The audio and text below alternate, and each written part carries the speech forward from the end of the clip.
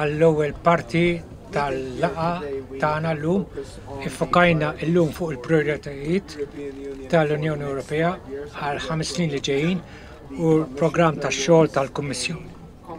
Kien hemm ftehim komuni illi dwar il-punti prinċipali li għandna niffokaw il-ġimgħa d-dieħla waqt il-Kunsill tal-Ewropa.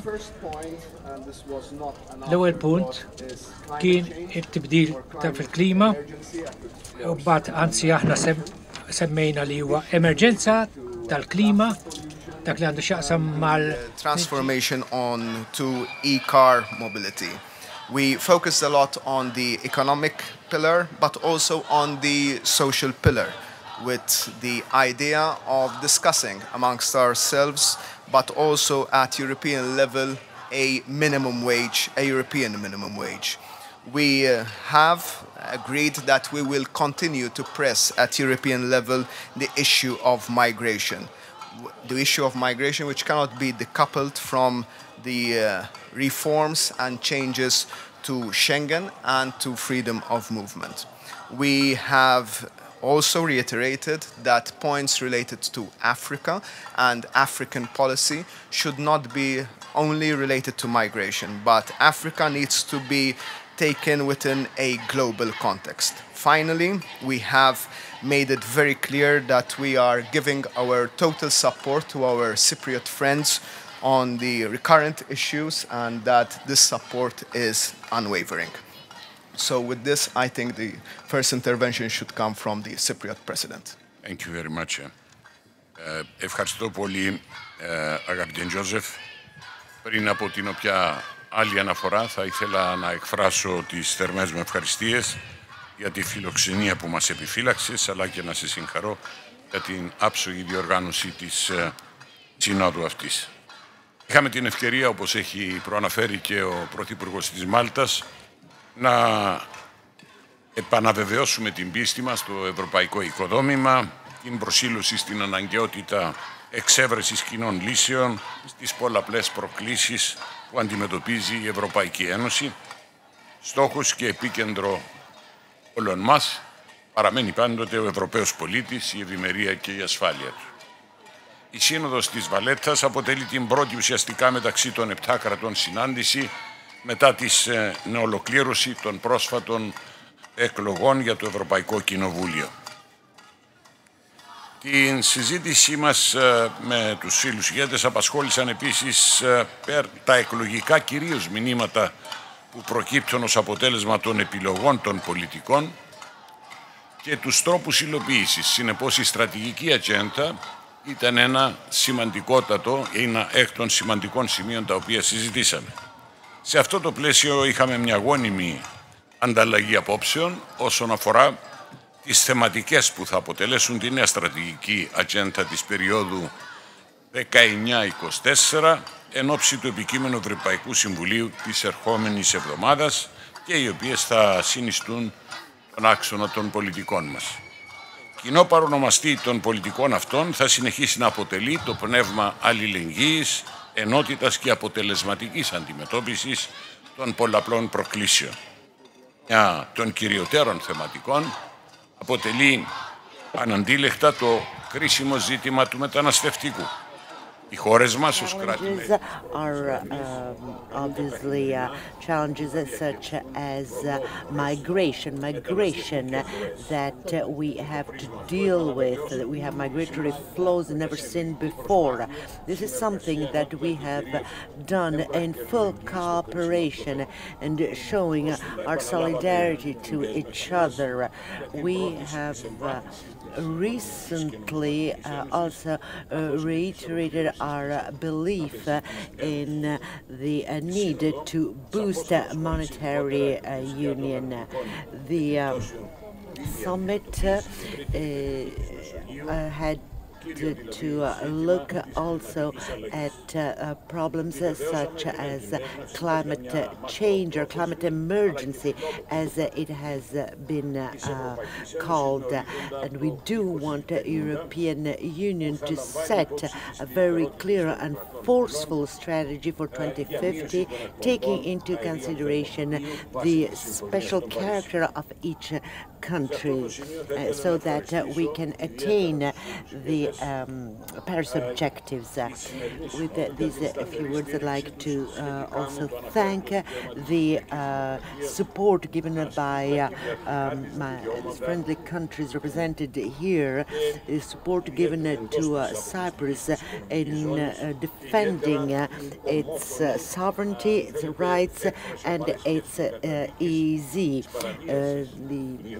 My fellow heads of state and government joined their voice to mine in expressing their condemnation of the actions of Turkey in the Eastern Mediterranean.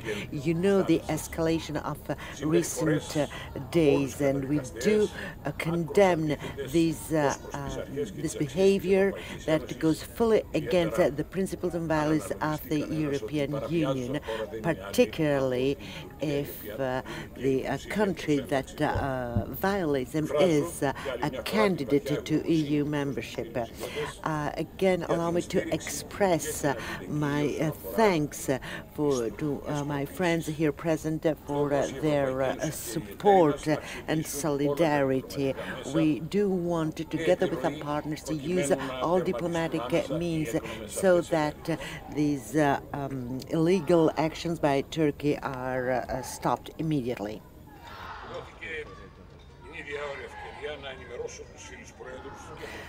At the same time, I had the opportunity to update my friends, heads of state and government, as to the recent developments in Cyprus, so that we can find a functional solution to the long-standing Cypriot problem, always in full compliance with the principles and values of the European Union. Despite what is currently happening in the Cypriot EZ, despite the challenges and conflicts that have arisen recently, let me assure you all that we do want to work together and cooperate towards a solution, a viable solution to the problem. At the time, I'll close in thanking everybody for solidarity and the European spirit of unity that you have shown every time I explained what's happening in Cyprus. Thank you. Thank you, Nikos. Emmanuel. Merci beaucoup, Monsieur le Premier ministre, cher Joseph, pour l'organisation de ce sommet. Thank you, Prime Minister Joseph. Thank you for hosting us. We had the occasion to speak with the Prime Minister on different topics, bilateral and regional.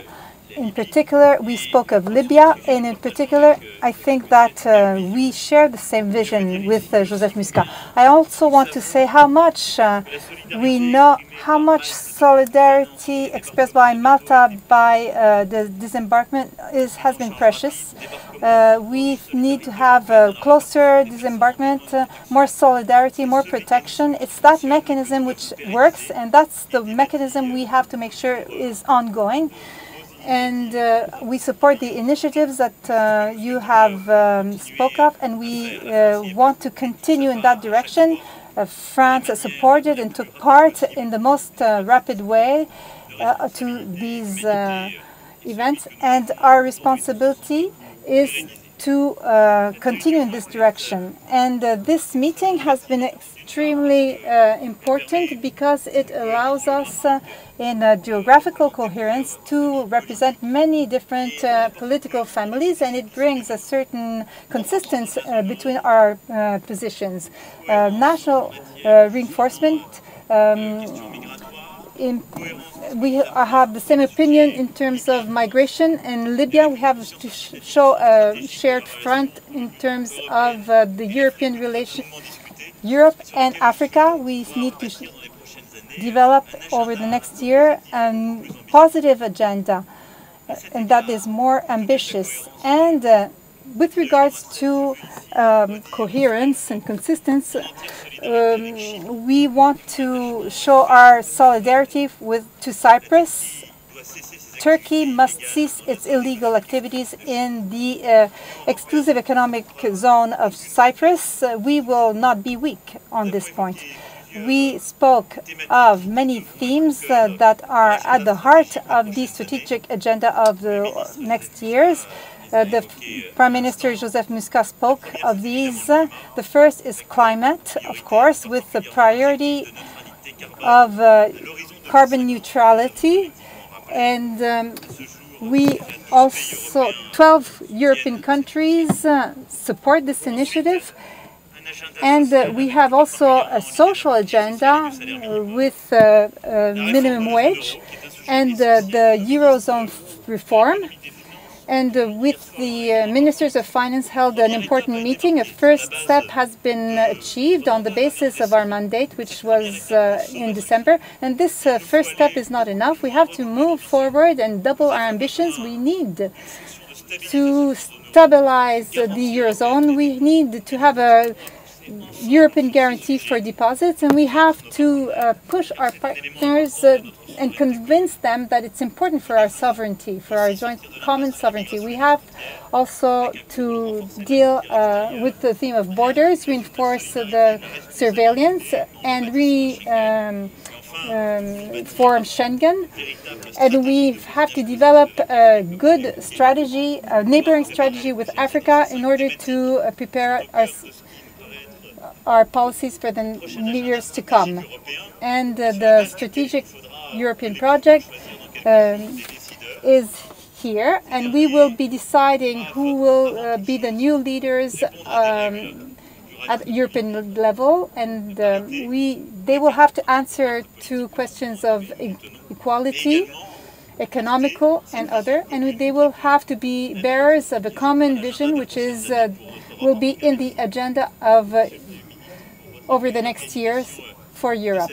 So I thank you, Mr. Prime Minister, for giving us the opportunity to share on these themes. Thank you.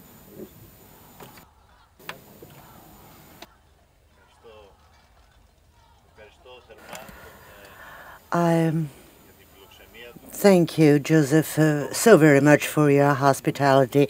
We are here today in Malta at the 6th Summit of European South. The first summit was in September 2016 in Athens, and it is with great pleasure that I see that this initiative that was born in Athens has today become a very permanent institution that shows that the countries of the European South have a common interest to defend and common objectives within the European Union. We do have also common experiences that we share because of crisis and because of the challenges we faced in the past and the new challenges we'll have to face in the future. We talked about the strategic agenda of the European Union, the priorities must set in the next 5 years. We talked about regional developments.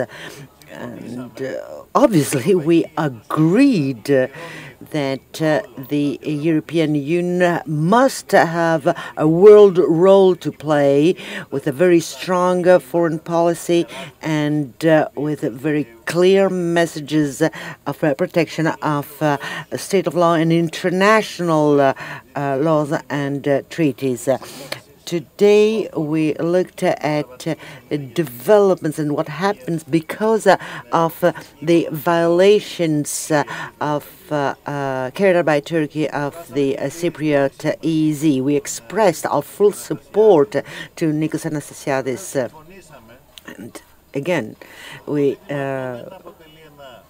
agreed in saying that this is not a bilateral matter between Cyprus and Turkey, or trilateral, if you want to include also Greece.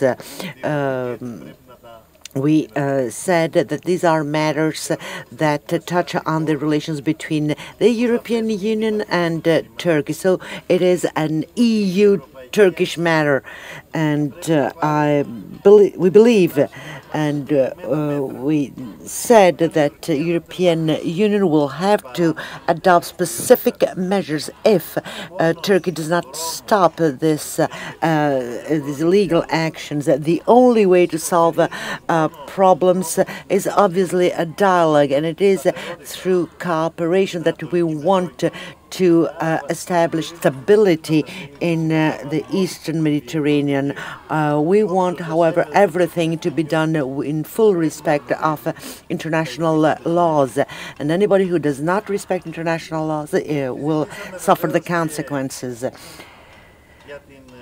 We also discussed the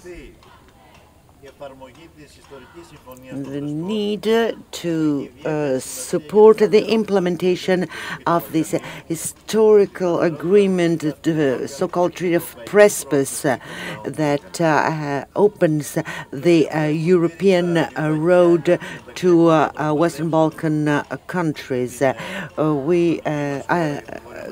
Greece, as the supporter of the other countries of the European South, in supporting the accession process of Northern Macedonia, and this is a stand that we'll take also next week. We wanted to give a very clear message to the peoples of the Balkans.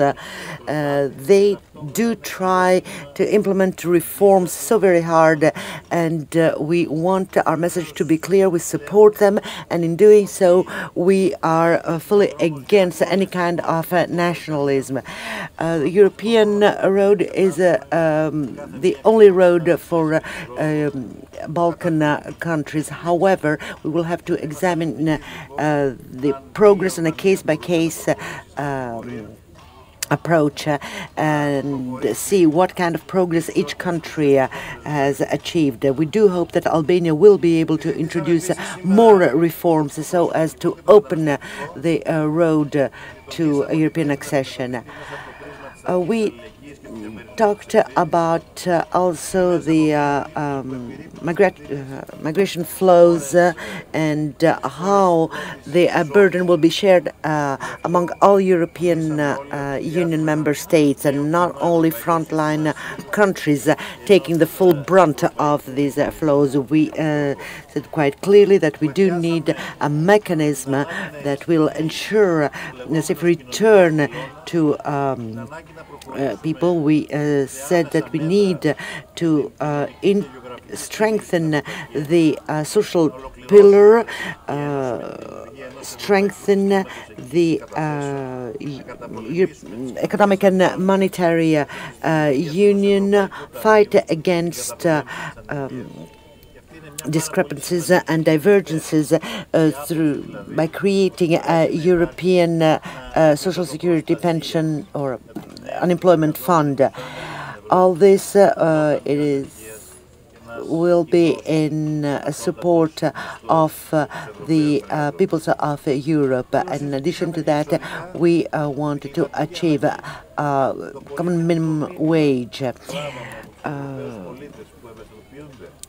The European citizens have also spoken quite clearly, particularly young people, when talking about the environment. We've seen their awareness really grow, and this is a warning sign for us, the governments and the leaders of governments, that environmental matters are very important and must be a priority in the next 5 years. And for this reason, we must continue implementing the objectives of the Paris Agreement. With these few words, I'd like to thank once again Joseph for the hospitality. I'd like to thank also all the leaders, the heads of state and government of EU countries, of the southern EU countries, for their input and for the support they have shown to Cyprus and the efforts undertaken by Greece in the Eastern Mediterranean. Thank you very much once again. to you, Alexis, particularly for the fact that you were the first to come up with this idea in Athens. Antonio? Good evening. I would like to start by thanking Mr. Muscat for welcoming us in this summit of the southern countries. I would like to start by expressing the complete solidarity of Portugal to Cyprus, the priority to defend international rights and law in all circumstances, and the sovereignty rights of Cyprus to exploit its own resources is fundamental. Plurality and solidarity is the founding value of the EU, and the value of solidarity goes to Cyprus and all the Baltic countries whenever their sovereignty is threatened. It's a value we all express also on migration, and we intend to share with solidarity with forefront countries the international protection that Europe still lacks. It's on the basis of the cohesion policy, which shall be applied when our cities, regions or countries suffer and undergo an natural catastrophe. The same solidarity shall be applied to Ireland in the difficult relationships which arise from Brexit. Solidarity is a European value whenever it has to be applied. So I would like to express our complete solidarity to Cyprus. Secondly, this meeting, having taken place 1 week before the next Council, certainly has talked about the strategic agenda. There are 3 priorities I would like to underline. First of all, give a positive answer to the anxieties of the European citizens and the desire of European citizens for a greener Europe, a more social Europe, solidarity for everybody. A greener Europe means a Europe betting on circular economy, on a new paradigm of mobility and an energy transition, considering an increasing use and production of renewable energies. And for this to happen, we need a single energy market and overcome the gaps in the interconnections between all of us, so that renewable energies and their benefits can be shared with solidarity. Secondly, we want a social Europe, investing in education, in lifelong training for all occasions. A social Europe guarantees safety and security to all their citizens, making sure that no one is left behind, especially in a moment of technological transition, both energy speaking and digital transition speaking, and so on. Europe shall be at the forefront of this new economy, but we also need to advance together. We cannot leave anyone behind. And this is solidarity as well. Finally, Europe guaranteeing safety and security to all their citizens, facing terrorist threats, threats to our ways of life and on our future. We need to guarantee to all of us, but especially to the younger generations, that they will have the opportunity to live in Europe with all the advantages Europe can give in this global world. Second priority, we need a strong European economy in this globalized world, which means an economy investing in innovation and thus in research and development. It's an economy that invests in the transition to the digital economy, an economy with an industrial policy which is smart, which enables it to exploit the challenges of climate and digital transitions to create a more stable and sturdy basis for our industries. And finally, an economy that may have a commercial policy, a trade policy, which does not close Europe as an economic space, but on the contrary, It promotes the good sides of globalization, which has made the difference in Europe. Our social standards, our environmental standards, our quality and our food quality and safety standards, so that they no longer are only a privilege for the Europeans, but a benefit for all the world. There can be no strong economy without a successful conclusion of a very ambitious process, which is the most ambitious process, perhaps, Europe has ever undertaken, which is the single currency. We are better prepared today than in 2008 and 2011, but it is fundamental to not to waste the opportunities we still have to conclude in a timely fashion an economic and currency unity. Next week we can take an important step ahead so that the Eurozone can support an effort to converge and improve the situation. But we need to conclude the banking union and the mechanism of guarantee for deposits, backstop, and a stabilization mechanism which is effective in times of crisis, which we do not wish for, of course, but which we cannot eliminate. On other priorities in our strategic agenda, which includes the conclusion of a strategic partnership with the African continent as soon as possible in the 21st century. Africa is our closest neighbor, and it is certainly the greatest opportunity for development at global level. Africa is certainly the area in the world with demographic and economic dynamics expecting Europe to be closer. And this is how we should look and see our relations with Africa and be able to implement and truly create this partnership with Africa. Joseph, again, thank you very much for welcoming us here in the summit.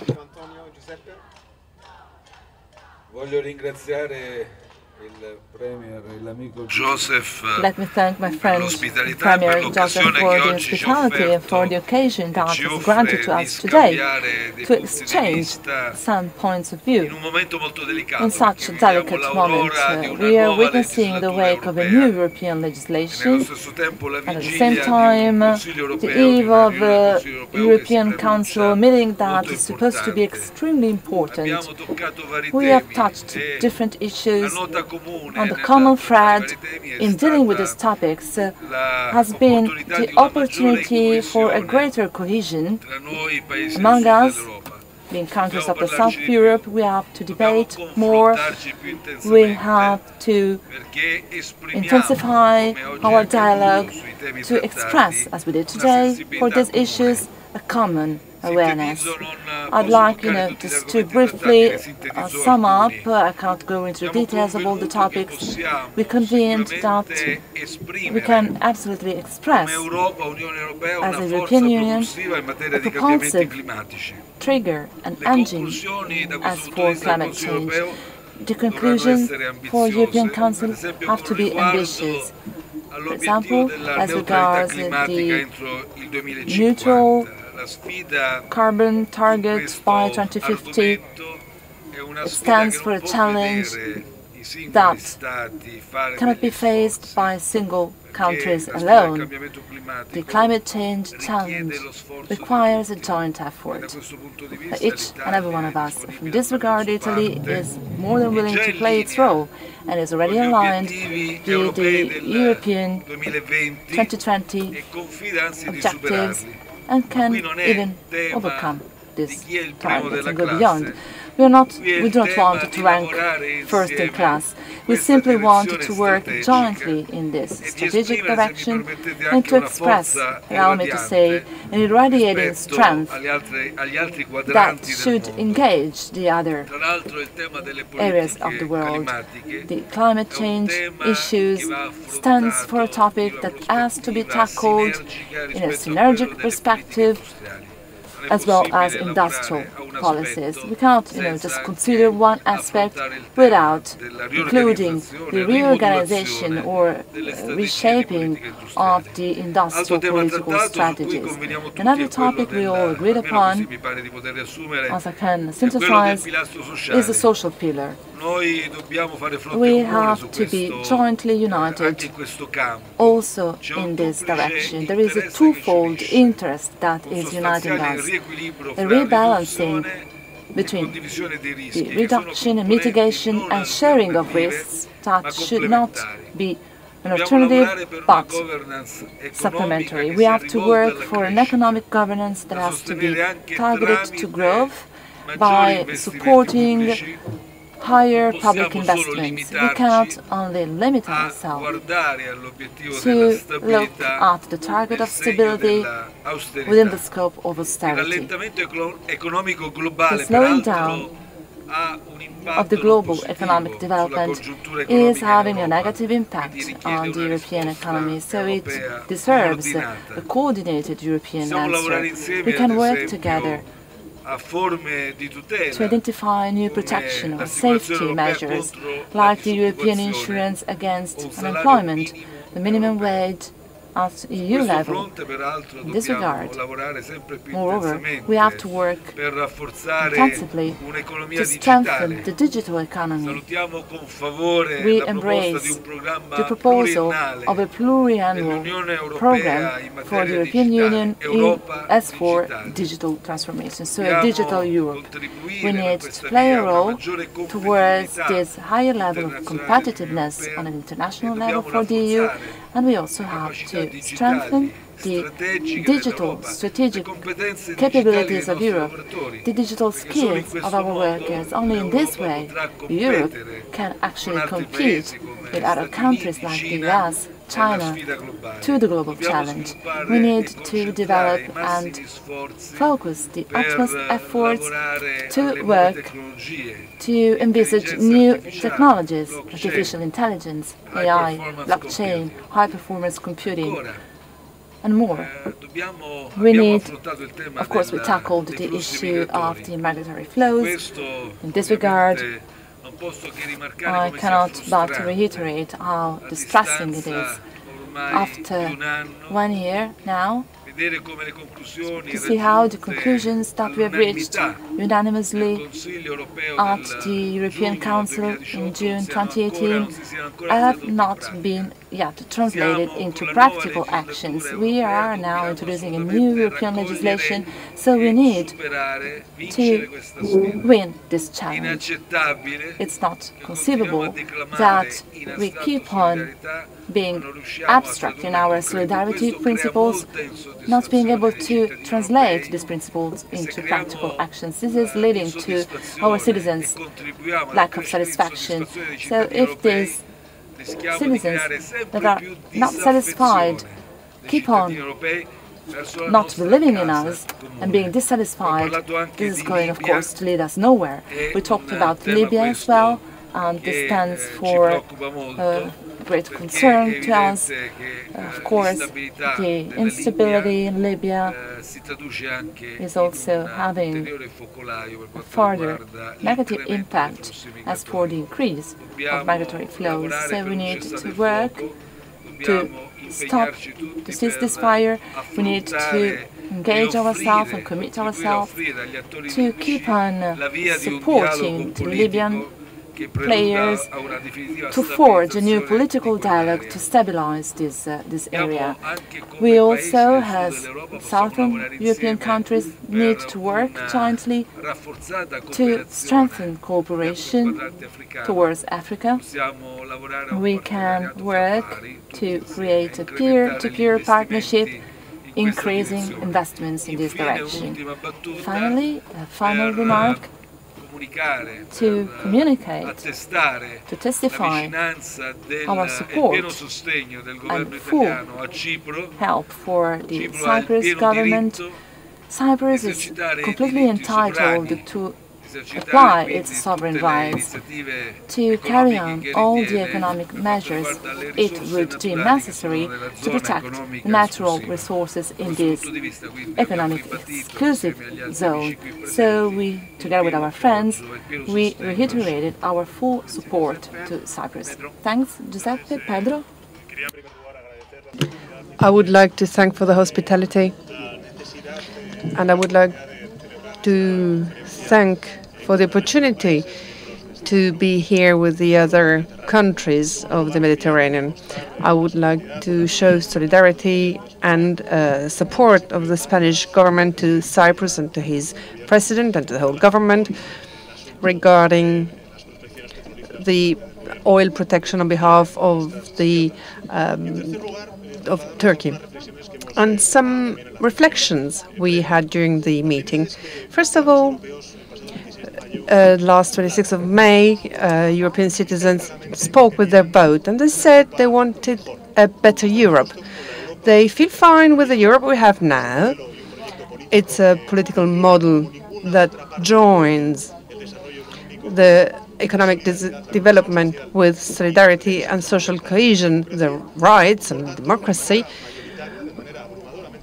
And with a majority, they increased the participation in the vote, but also they showed their support to political families that defend a better Europe.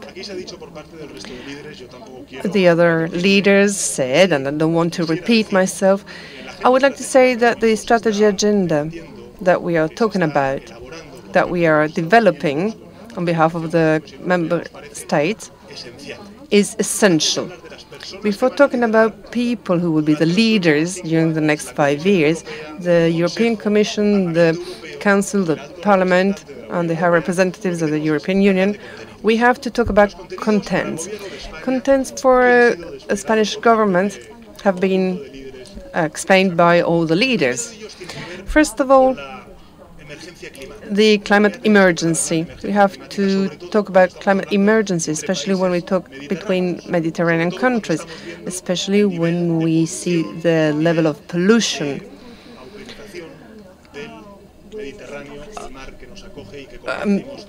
And the poverty that we're creating in the sea.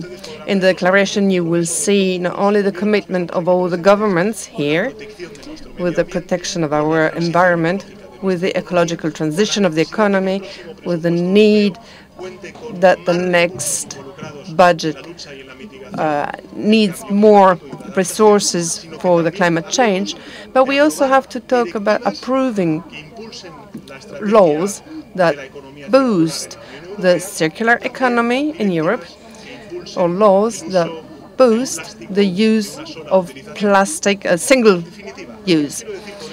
I would like to tell you that the ecological transition needs to be one of the main pillars of this strategy agenda for the next 5 years at communitarian level.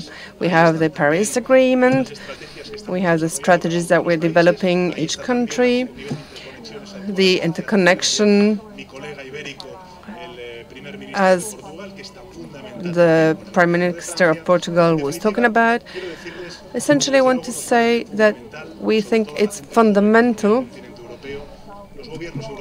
that we have a commitment with the ecological transition.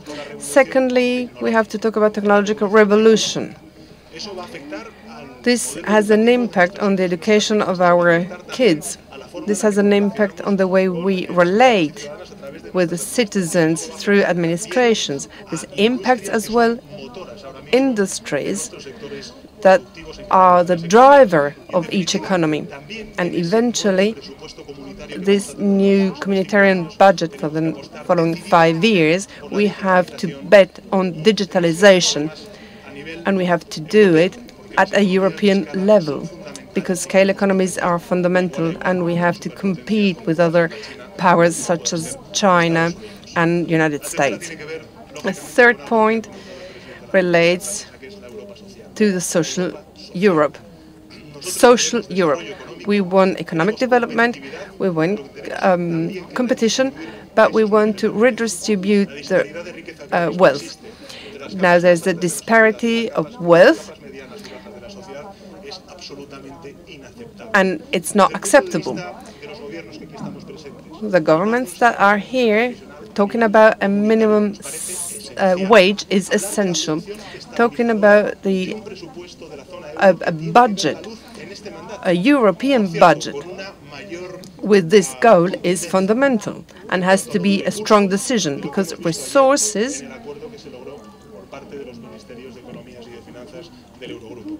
are very important. So next week we will have the chance to talk about this matter. Spain will support a stabilization of this European budget, but we will also talk about how to better use the resources in this Eurozone, especially to fight against potential crises that we might be facing in the future. And finally, because here we spoke about everything already, the last point relates to Africa.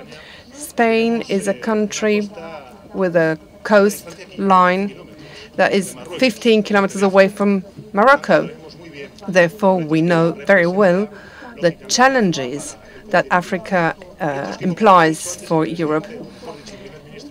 As a Portuguese Prime Minister said, Africa is an opportunity, and this is how we have to consider Africa.